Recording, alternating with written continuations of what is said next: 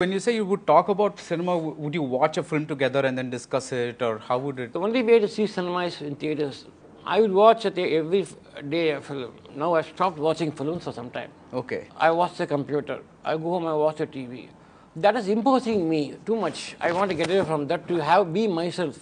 I have a whole lot of DVDs in front of my. I ask all my assistants to see, but I don't see it because suddenly there's too much to see, and I'm very worried. I said at time I'll be away from that. Before I used to see every day 2 films, and when money and he used to join us on a Fridays to watch a film. Okay. Because there are other people who had curriculums very important. For me, there's no curriculum. My curriculum was only cinema.